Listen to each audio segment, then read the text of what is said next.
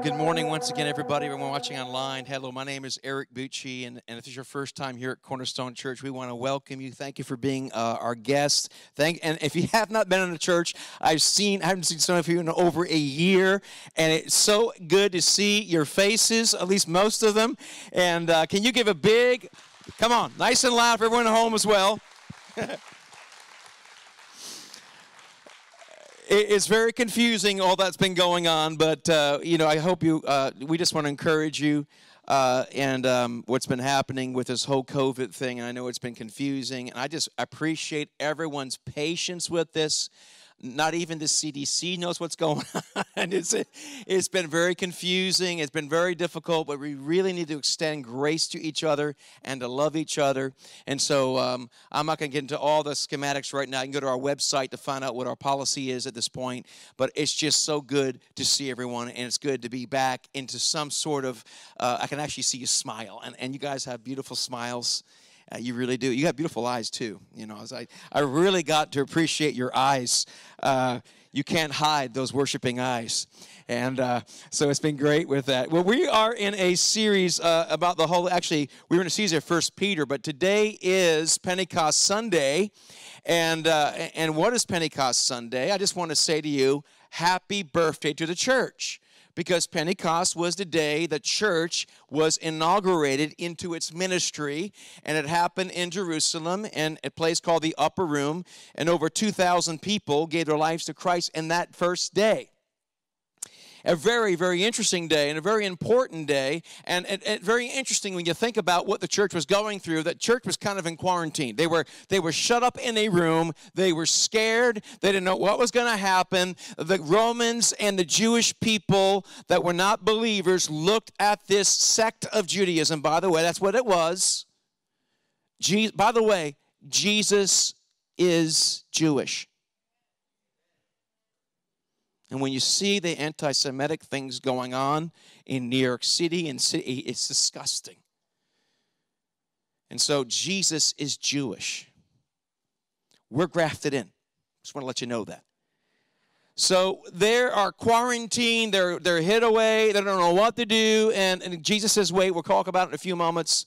And so what is Pentecost all about? It is the birth of the church as we know it today. And something extraordinary happened. But I'm going to ask you a quick question. When we talk about Pentecost, what is Pentecost? And when I say the word, go ahead. When I say the word Pentecostal, let's be honest here. Come on, this is our living room. We call it our living room. When I say the word Pentecostal, what comes to your mind? Just be honest. If someone says, well, he's a Pentecostal. What do you say? Whole word of God. Okay, that's great. Anyone else? You can speak out. 50 days. Oh, you stop it. You steer my thunder. Okay. How about this? You might be afraid to say this. That's the church across town. It's a little bit different than ours. They have boxes of snakes, and they act kind of weird, and I don't like that. Maybe some of you think that. Unfortunately, the word Pentecost has gotten a bad rep and a bad reputation in some regards. But another way, what is Pentecostal? It's not some sort. Pentecost is not some mysterious. Thank you, Chris. Not some mysterious word. But what actually that means is this. It means 50. Ever hear pentagram? Not that we have those here. Pente, 5-point star, right? Pent, and then to the 10th power. That's all it is. It means 50. So someone says, I'm a Pentecostal. It means I'm 50. And by the way, I am over 50. But anyhow, beside the point. So Pentecostal just means 50. Okay, that's all it really, actually the word means. But it was something where the Holy Spirit came upon the church in an unusual and powerful way, inaugurated a new age in the church. Something that was prophesied for millennials. And so that's what it basically, first of all, it means that. But also, I want to bring your attention to what the festival was. I didn't know this until this past week. I learned something new this past week. I like when I learn new things as I was studying. By the way, I have so much material. It's disgusting. I wish I could share it with you, and I just feel like the Lord put in my heart to start a series on the Holy Spirit. We're going to do it once we're done with 1 Peter, maybe in the fall. Come on. And we're going to do it a little differently this time. In the past, we did a series on the gifts of the Spirit, another series on the fruit of the Spirit, and I think the Lord said, enough of that. put them together or it's not right. You need the fruit and you need the gifts together. That's how you walk. Otherwise, you're hopping around, hopping mad without it. You need both. You can't have one without the other. They are interconnected. It's like taking the right brain from the left brain. You can't do it. And sometimes at church, we dissect and we parse so much to make ourselves different. No, you need the fruit and you need the gifts simultaneously. And so we're going to get into that. We're going to break it down. This is just kind of like, this is for Pentecost today. There's so much to share. And listen, we're entering an age and a day we're going to need more of the power of the Holy Spirit than we ever have before. The person and the work. And by the way, the Holy Spirit is not an it. How would you like if someone called, hey, it? Now, I'm going to date myself. Maybe some of you watch TV Land. How many of you ever watched The Addams Family? They had this relative called Cousin or what? It. Cousin It, thank you. And Cousin It had no face. Just had long hair. And they called it It. In so many ways, the church has been that way. We're cool with the Father. We like the Father. We like the Son, too. We invite him over. But it, that's during the family, the family meals. We kind of put it on the other side of the table. We don't necessarily want to deal with it. Those are for those other people. And many times we've done that. We've quarantined the Holy Spirit because we don't understand it. And we've seen people, we think the Holy Spirit means weird. The Holy Spirit is not weird. People are weird. I'm weird. See, I'm going to call myself. The Holy Spirit is not weird. Okay, just because someone acts weird does not mean the Holy Spirit is weird. I've been in churches and I like it. I go into churches sometime and people are literally running around the church in a Jericho march when the pastor's preaching. I enjoyed myself, but I was like, okay, it's a little different. I've been to other churches where people are dancing. I had one pastor friend of mine. Can I just be real with you for a few moments? I had a pastor friend of mine that he worked as staff at a Pentecostal church. It was a good church. And he kept asking his neighbor to come to church, like for a year. Finally, his neighbor came. I know you've done the same thing. You ever do that? You invite someone to church, and the pastor speaks about something. Oh, why did he have to speak about that today? So anyhow, he brings his friend. There was no room. He had to go in the front row. His friend. That's just a true story. His name is Ed. I'm not going to tell you his last name. So this person comes up with a flag. Is dancing like there's a flag. He's having a good old time. There's nothing wrong with dancing, having a good old time, but you got to think about other people, right? And so the person's going, whoosh, whoosh, slapping it. I'm not making this up. The flag hit the guest in the forehead, and it drew blood. Yeah. That's not the Holy Spirit. That's stupid. I'm just going to I'm sorry. All right. And so many things, people blame the Holy Spirit. Well, it's just the Spirit. I can't help myself. No, you can't. Okay? That's not the Holy Spirit. The Holy Spirit is gentle. The Holy Spirit is strong. The Holy Spirit is amazing. And we're going to talk about who the Holy Spirit is and what it's not in it. It's a person. It's part of the Godhead. All right? So this is what happened in Leviticus. Moses is talking to the Jewish people. They had these wonderful festivals to help them remember and to celebrate, lest we forget. And he says this, you shall count 7 full weeks from the day after the Sabbath. Now, what's the Sabbath, everybody? What day of the week is that? Saturday. What's the day after the Sabbath? Well, isn't that a coincidence? A day after the Sabbath, you are to celebrate Pentecost. Pentecost Sunday. So God was setting it up way, hundreds of years before. Think about that for a moment. Isn't that amazing? You'll see that all through the Scriptures.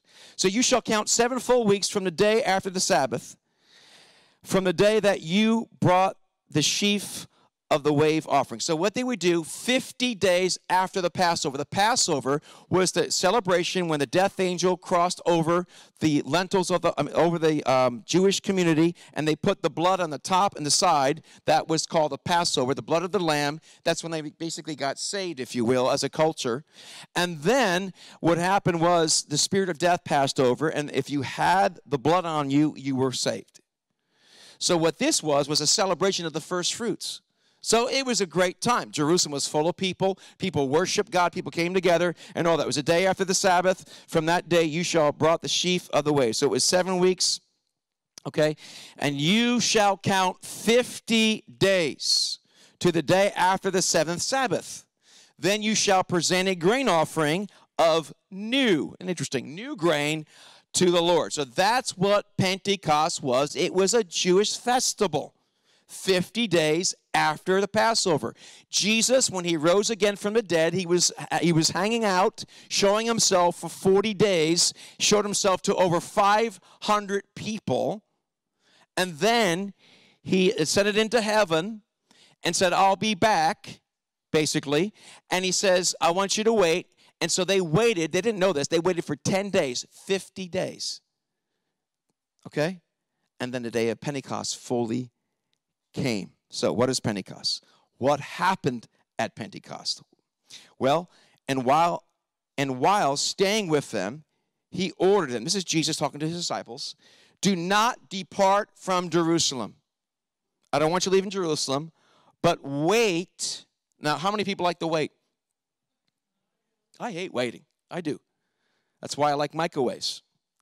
Okay, but wait for the promise. What is a promise? Something that will be fulfilled, right? Wait for the promise of the Father, which he said, you have heard from me. So he's asking his disciples to wait. And it was so interesting. I used to think that another thing I found out this past week, I used to think they hung out in the upper room and never left and just camped out. That's not true. If you look at the grammar of it, they actually went to the upper room and they went to the temple and they went to the upper room. I think it's important to be in our homes, but it's also important to get back in the habit of being in a community of believers in a larger gathering like Sunday morning. And it's so good to see everyone. That's what they were doing. They were waiting, but every day they were going, 120 of them, to the upper room. So wait for the promise of the Father, which he said, you've heard from me. For John baptized with water, but you will be baptized. Baptized means completely submerged with the Holy Spirit not many days from now. I want you to wait, Jesus says. So when they come together, they asked him, like we do as well, Lord, what about the mask mandates? What about, Lord, will you at this time restore the kingdom of Israel? Are you going to come back now, God? Are you going to come back? Is this the second coming? Are you going to restore your kingdom? God, tell us what's going to happen. We want to know all the details. We don't want to read Tim LaHaye's book series anymore about that. We want to know from you, Jesus, what's going to happen. We want to know the secret. We want to be on the information. And Jesus says, sure, I'll tell you all the prophetic things you need to know so you can be smarter than your neighbor. That's what it says in the next verse, right? Nope. And he said to them, it's not for you to know the times or the seasons. It's okay to wonder about it, but it's not for you to know. For the Father has fixed in his own authority. But what are we to do, everybody? Are we to worry about second coming? Yeah, we should be ready. But we should not be fixated on all these things, spending all of our time. But you will receive power. And the Greek word power is dunamis, the same word we get the English word dynamite. You will receive, kind of like the old program, dynamite.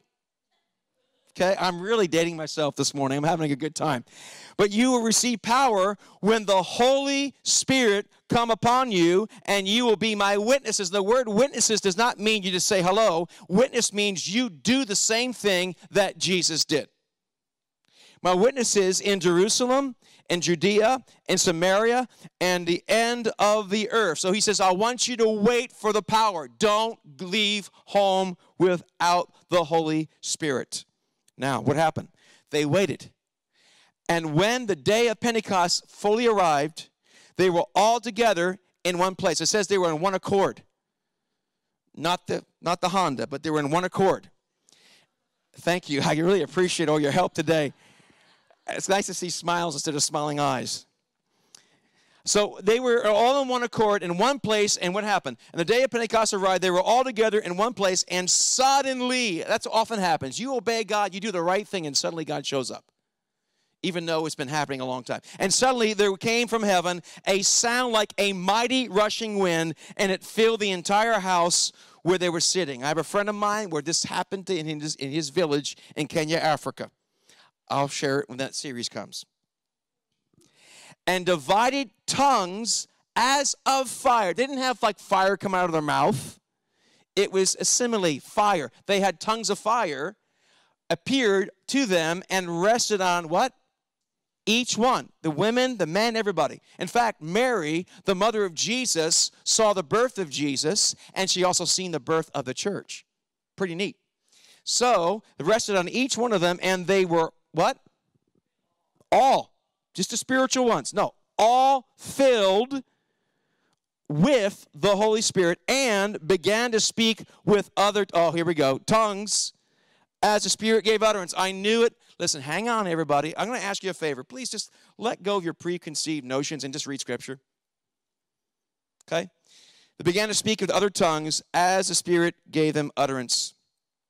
Now, there were dwelling in Jerusalem Jews, devout men from every nation under heaven. It was a big, big festival. All different nations, different language groups, different cultures, different skin colors, okay? And this sound, the multitude came together, and they were bewildered. Like, what is going on here? They even said, you guys are drunk. I said, no, we're not drunk. It's 9 o'clock in the morning. And Peter gave a message, and 3,000 or 2,000 gave their life to Christ, okay? Together, and they were bewildered because each one was hearing them speak in their own language. Now, Pentecost is the birthday of the church. So I want to say, happy birthday, church. Okay? Pentecost is the birthday of the church. That's true. And also, the unity of the church and ethnicities. This is amazing. That you have all different people groups, different language groups. That's why what's happening right now in India matters to us. What's happening in North Korea matters to us. Because we're one body, different ethnicities, unity, all different types of people were together. Okay? Now, to give you an idea what happened. There was mass confusion, yet they heard the glory of God. If you go back to Genesis chapter 11, something took place in Genesis chapter 11. And the story of when people began to be separated. Now, the whole earth had one language and the same words. And the Lord said, behold, they are one people, and they have one language, and this is the beginning of what they will do. And nothing that they purpose to do will be impossible for them. Why? Because they're in unity. What would happen when the church is together in unity? Nothing would be impossible. What does the enemy want to do?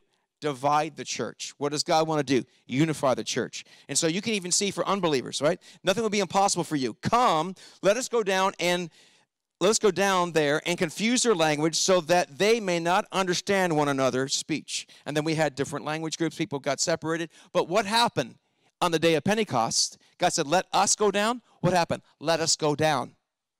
And brought what? Brought unity to the Bible. It actually undid what happened in the church. What happened back here, it actually was a picture, and God brought unity to the church. All different ethnicities were touched by the Lord Jesus Christ. Christianity is not a white man's religion. Actually, we're late to the party. Okay? And Zephaniah 3:9 says this. I'm sure you guys read Zephaniah this morning before you came to church. My favorite book of the Bible. For at that time I will change the speech of the peoples to a pure speech, that all of them may call upon the name of the Lord and serve him with what? One accord. It's always been God's desire for one accord. Now, back in April 9th, 1906, this is amazing to me. God didn't choose somebody that was the upper echelon society. He chose a one-eyed black preacher named William Seymour, who spoke at the Azusa Street Mission. A bunch of poor people that didn't have much clout and much influence, but when the Holy Spirit came, this wonderful, godly man helped birth a movement that we are a part of today.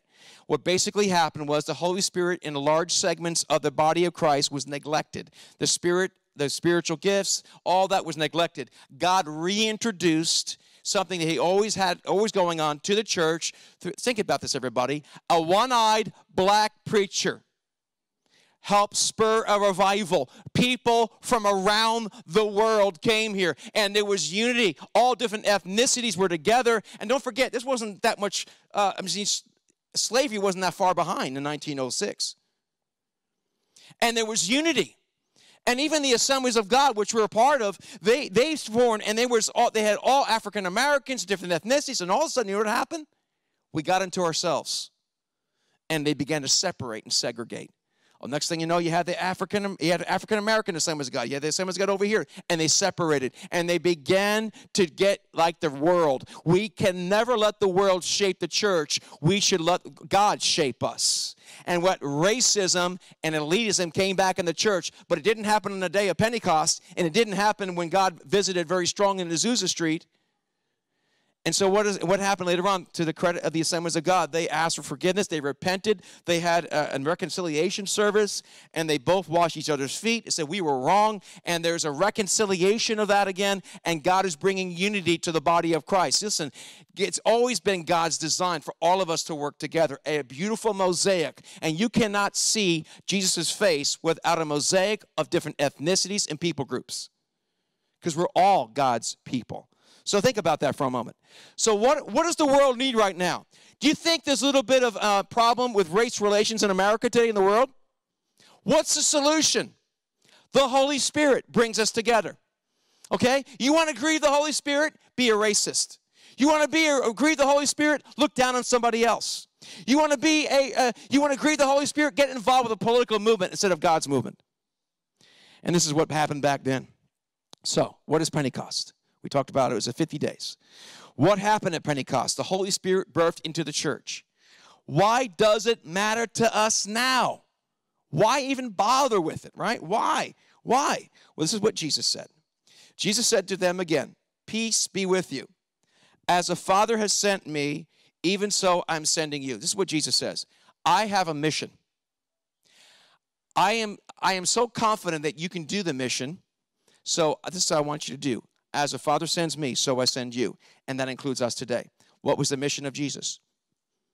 I'm so glad you asked the question. The twofold purpose of Jesus' mission. Very clear. First one, the most important. If this one doesn't happen, nothing else matters. Okay, the first one is this. The perfect sacrificial lamb who takes the sins of the world away. Jesus came to pay for sins that you and I cannot pay for. You and I are imperfect. I know some of you have a hard time believing that. Okay? You and I are imperfect people. There's only one perfect, and that's God. All have fallen short of the glory of God. There's not one that's righteous. No, not one. So Jesus came. What he did, he came. God came to earth. He was sinless, but he also did, if you read Philippians chapter 2, it talks about he emptied all of his godly power. He emptied all of his privileges and rights, basically, and he became one of us, except one major difference. He didn't have sin. And he limited his power and the scope of what he did to be a human being. And all we know about when he was born, when he was a toddler, when he was 12 years old, and then also we hear about him when he's 30, which was the rabbinic tradition when you would start your ministry. So what happened then? Well, he was a perfect sacrificial lamb. Okay, now let me make something clear. If Jesus were to live a perfect life, never heal anybody, never multiply loaves and fishes, nothing like that. He just lived a perfect life, and he died on the cross. Would that be enough for us today? Yes. It'd be fine. We'd be saved. And if that would be the case, then probably as soon as we give ourselves to Jesus, we should all be raptured. I gave my life to Jesus. Whoop, you're gone. That's what Jesus would have done. Wouldn't that be wonderful? Yeah, it would be. Okay, let's move on. So what happened here? Jesus had one purpose was what? To be the sacrificial lamb. So our job as a church is to bring people to Jesus, that they be baptized into Jesus, that they would give their lives to him, become born again. But there's another purpose that Jesus has, and the church has exempted itself from the second part. Proclaim and expand the kingdom. How did Jesus proclaim and expand the ministry? How did he do it? Well, this is what happened. On the day on John 1:30, and by the way, this is found in all the Gospels, and John bore witness, said this, I saw the Spirit descend from heaven like a dove, and it remained on him. What happened was this. Jesus was like you and I until the Jordan River. He was like you and I, but perfect, which is a lot different, but you get what I'm saying. So, some of you have a mother-in-law, that's perfect, I know. But anyhow, he went to the river, and what happened is the Bible says the heavens opened up, and the Holy Spirit descended like a dove. The Holy Spirit is no bird. It means it came gently. It's not a bird. It says like, a simile. You got that, everybody? I've seen people say the Holy Spirit's a bird, and he's not a bird. Okay? Not Leonard Skinner, okay? Not a bird. So, anyhow, so what happened was the Holy Spirit came upon Jesus, and it remained. He was baptized with the Holy Spirit. And when he did, he was inaugurated into supernatural ministry. Everything Jesus did, he did in relationship with the Father by the power of the Holy Spirit. You catching what I'm saying? Okay. Now, with that in mind, Jesus returned in the power of the Spirit to Galilee, and a report about him went out throughout the surrounding country.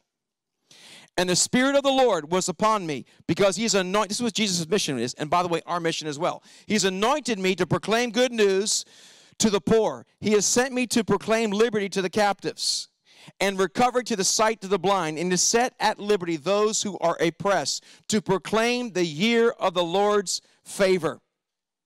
And this is what Jesus says. He says to them again, peace be with you. As the Father has sent me, so I'm sending you. Now check this out. So he tells us, nevertheless, I tell you the truth. It's to your advantage that I go away. Now, if you were to ask me today and say, wouldn't you wish Jesus was here? I'd say, absolutely. I believe he's here in spirit. I'm talking about physically on the earth. Don't you want him here right now? I would. But Jesus says it's actually to your advantage I go away, that he may come. Basically, the same power that I have, the same power that rose me from the dead is going to reside in you. The same power that gave me the ability to walk on water and defeat the multitudes, I'm going to give to you. But I can't do it till I go to the Father. That's what he says. It's to your advantage I go away, for if I do not go away, the Helper will not come. That's the Holy Spirit, Paraclete, one that comes alongside. But if I go, I will send him to you. Truly, truly, I say to you, whoever believes in me, let's check this out, will also do the works that I do. And by the way, God is doing amazing works even today. I've seen miracles. I've seen metal plates in people's leg that used to be there go away. They were healed. It was unbelievable. I saw it. I've seen God do miraculous things. I've seen cancer healed. I've seen blind eyes open, deaf ears open. But that's not what's important. What's important is people give their lives to Jesus and they're transformed. Those signs are supposed to lead you to Jesus. They're not an end. They're a means to the end. So truly I say to you, whoever believes in me will also do the works that I do. And what? Greater works. And you can see it in the book of Acts where Peter's shadow was healing people. That never happened with Jesus. He wasn't greater than Jesus, but the Holy Spirit was working through the church. Then these will do, because I go to the Father. Whatever you ask in my name, this I will do, that the Father may be glorified in the Son. If you ask me anything in my name, I will do it. It's amazing what he's telling us to do.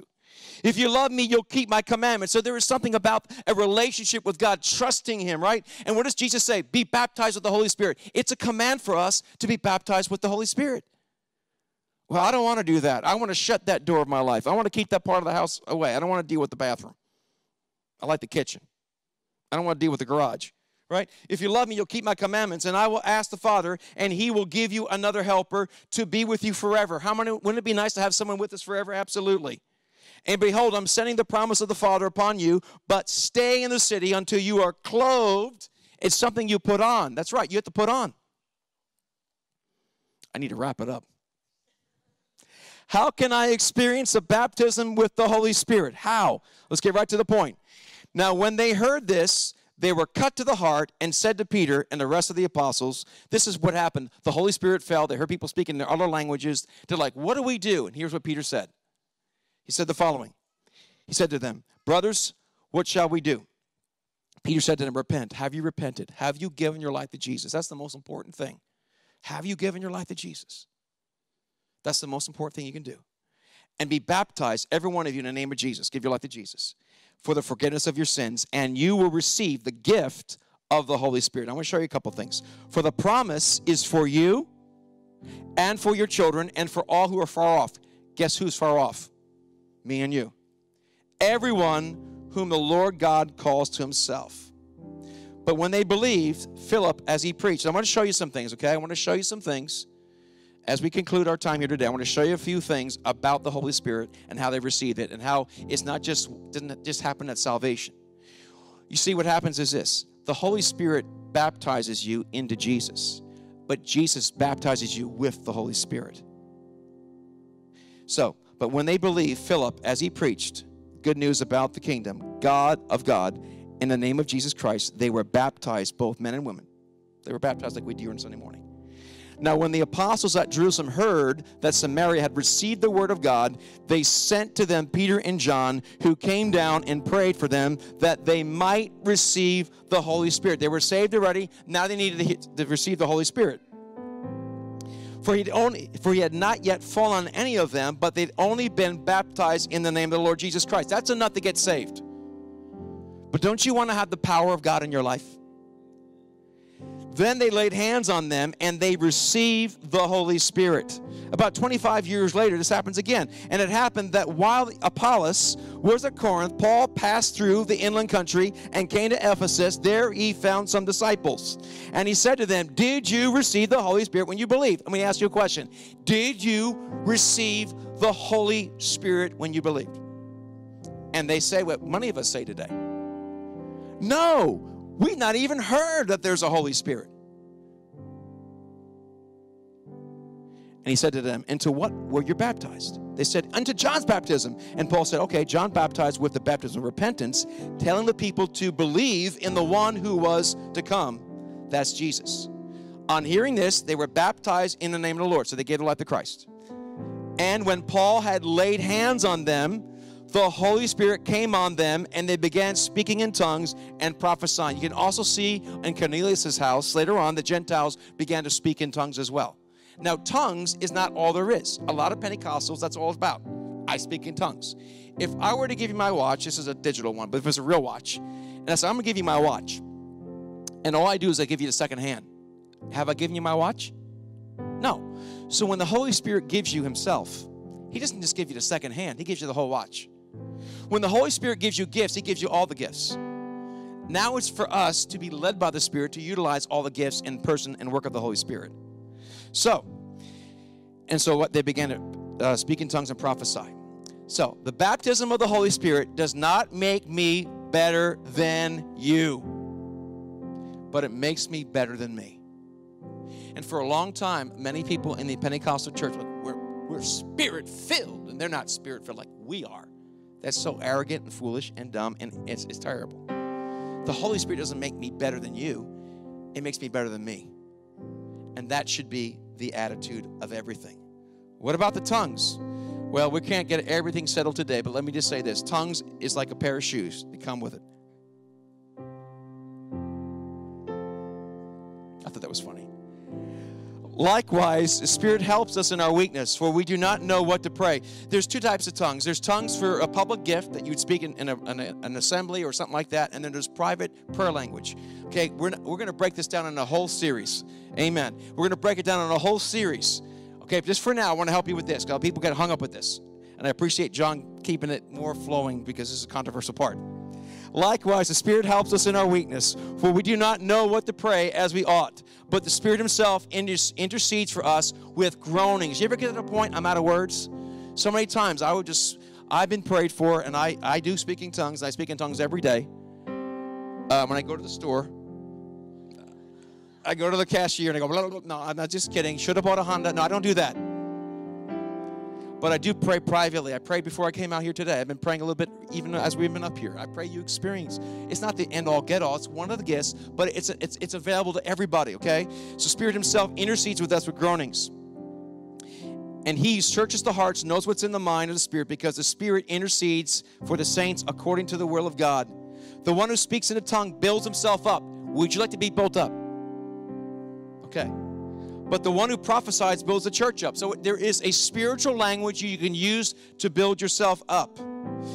Now, I just want to conclude with this. We're obviously not going to be able to do it justice, and it frustrates me. Pastor, what about this? I know I cannot have one sermon that's 28 minutes and touch all the things, okay? That's why we're going to have a series on this. But the bottom line is the Holy Spirit's available for you today. He wants to take over your life. But you first have to give your life to Jesus. Now, check this out. If a son asks for bread from a father, some of you are scared about the Holy Spirit. Am I going to do something weird? Am I going to levitate and head going to go around with pea soup? No. That's not going to happen. That's not going to happen, okay? If a son asks for bread from the father among you, will he give him a stone? Or if he asks for a fish, will he give him a serpent instead of a fish? Or if he asks for an egg, will he offer him a scorpion?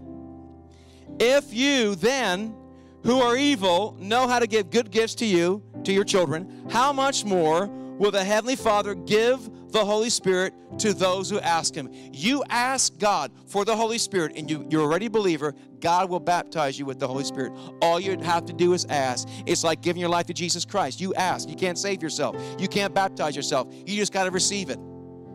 So, have you been filled with the Holy Spirit? Today is a great day for that. But before we do that, have you given your life to Jesus? I want to give you an opportunity to do that. Have you given your life to Jesus? I'm going to ask you to bow your heads and close your eyes just for a few moments. If you've never given your life to Jesus, today's the day for that. You want to repeat after me in your own heart. Lord Jesus, thank you for dying on the cross for me. I believe you're the Son of God. I believe you died on the cross. And I believe you rose again 3 days later. I step down from being in charge of my life. I declare my life is not my own. I give it to you. I ask you to forgive me of all of my sins based upon my confession that you are Jesus, and I've given my life to you. Thank you that I am now your child, and I am forgiven. I ask you to wash me of all of my sins, both known and unknown. And this day I choose to follow you. In Jesus' name. Amen. If you prayed that, we believe you became born again. Jesus says, come follow me. It's a journey. It's not one prayer and you're done. It's a journey. Now the question is this. I'm going to lead you in a prayer right now if you'd like to be baptized with the Holy Spirit. By the way, he says be filled with the Holy Spirit. It's a command. If Jesus was baptized in the Holy Spirit, who do we think we are not to be baptized in the Holy Spirit? If the Apostle Paul and all the apostles were filled with the Spirit, who do we think we are? We can do it without it. Now, can we still go to heaven? Yes. But God has us here for the second purpose, is to bring the kingdom of God in this culture, in this way. So I'm going to ask you right now, if you can keep your eyes open or closed, doesn't make a difference. But I want to ask you to pray after me in your own heart. Lord Jesus, you promised you would baptize me with the Holy Spirit. According to your word, I ask you right now to baptize me with the Holy Spirit. Holy Spirit, I receive you in faith. Come fill me with your power, your presence, in the mighty name of Jesus. Amen. I believe some of you right now sense something. The person in the last service said when they prayed, they felt something warm come over them, and they felt something bubble up inside of them. I mean, that's happened to me. It doesn't have to happen that way. But I want to encourage you to go back home and to worship God and start believing God for miracles. You're going to see something different in your life. Remember, it's not what you've done, it's what Christ has done. It's a gift. All you have to do is receive it. Amen? Amen. Well, thank you, everybody. It's hard to do that all in 38 minutes. But I want to encourage you, today's Pentecost, be filled with the Holy Spirit. And one of the ways we continue to give to the Lord is what you can see on your screen. You can text Cornerstone Cheshire to 77977 if you'd like to give online. You can text message that. You can also use our PushPay app or cornerstonecheshire.com or snail mail. Also in the back we have boxes. And if you give your life to Christ as well, you can put that number up there as well. And also fill, so much I have to cover, or fill out one of these cards. So much. I'm sorry, everybody. I'm shoehorning this in real quick. But we want to be able to give back to what God has done in our lives. Amen. Amen. So thank you so much, everybody. Let me just pray over you. I'm going to ask the prayer team to make the way up forward. If you need prayer, you want someone to pray for you, we'd be honored to do that. May the Lord bless you. May He keep you. May the Spirit of God fill you to overflowing, that the love, the joy, the peace, the patience, and the power of God would overwhelm you. Go in the peace and the grace of the Lord Jesus Christ. Amen and amen. God bless you, everybody, and let's be filled with the Holy Spirit.